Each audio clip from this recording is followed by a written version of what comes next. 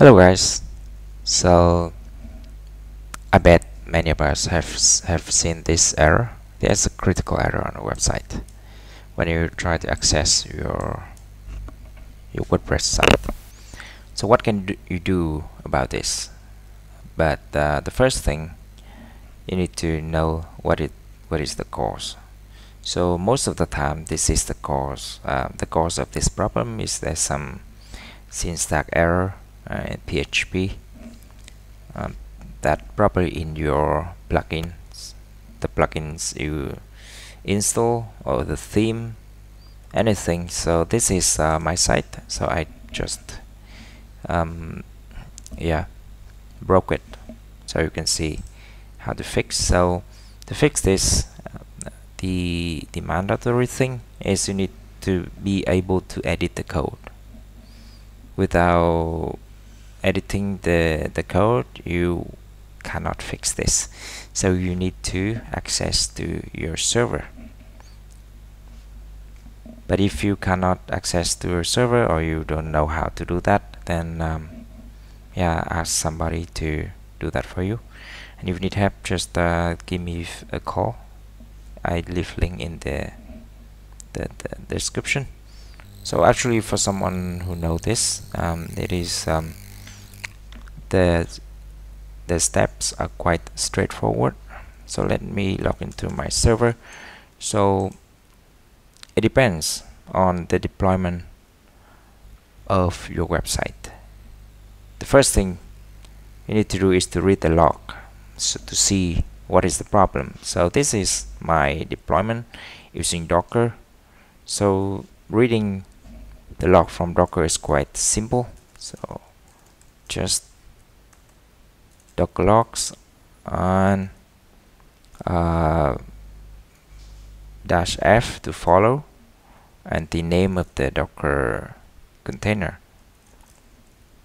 So that would be games droid wp, and I want to just get the latest log, so not the history. So you see there's nothing here, but if I reload this, and there's something wrong here.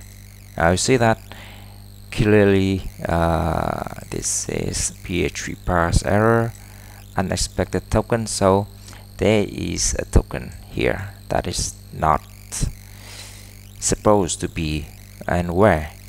In this file on line 7. So I see, there's something wrong here. So I'm using this theme, and the error is in this file. So it's quite simple.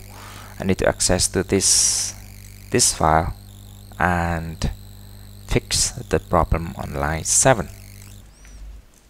So I exit the log, and here I am in the theme folder of my WordPress site, which is under WP content theme, and here is the problematic issue location. So,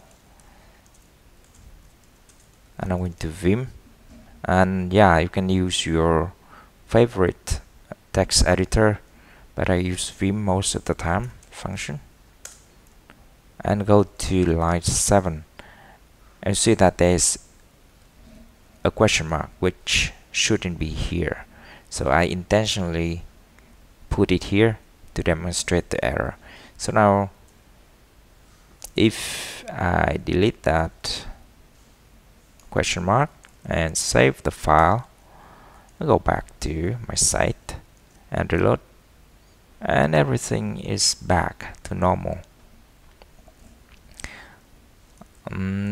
Yeah, that's it. Sometimes, most of the time, it is quite straightforward like that, but you always can rely on the log to find out where is the problem. And yeah, if you can't access to the server, or you don't know code or know PHP, so that would be a bit problematic.